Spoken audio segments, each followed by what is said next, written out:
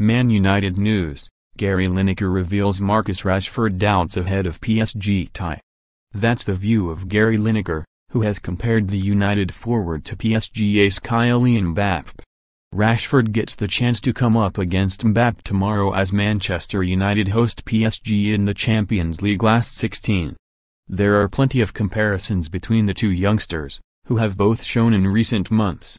But Lineker rates Mbappe ahead of the Englishman, with the PSG star having impressed as France won last summer's World Cup.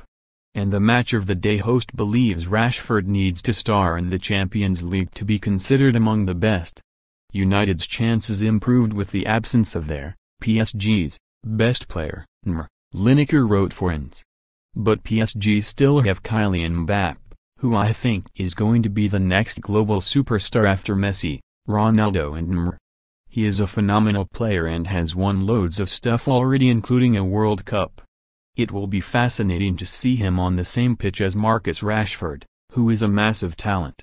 Rashford seems to be bossing it as a central striker. There are a lot of similarities between them. Both have electric pace, both can beat people, and they can both finish. But there are differences too.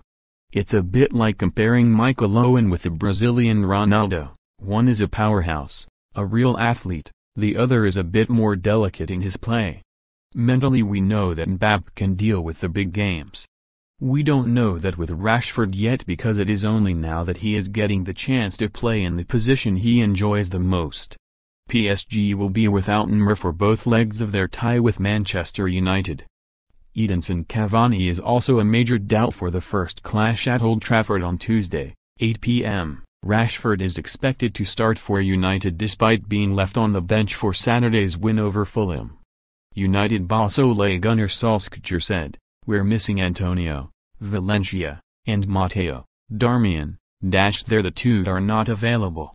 It's a big, strong and healthy squad, which is always good when the big games come up, many to pick from."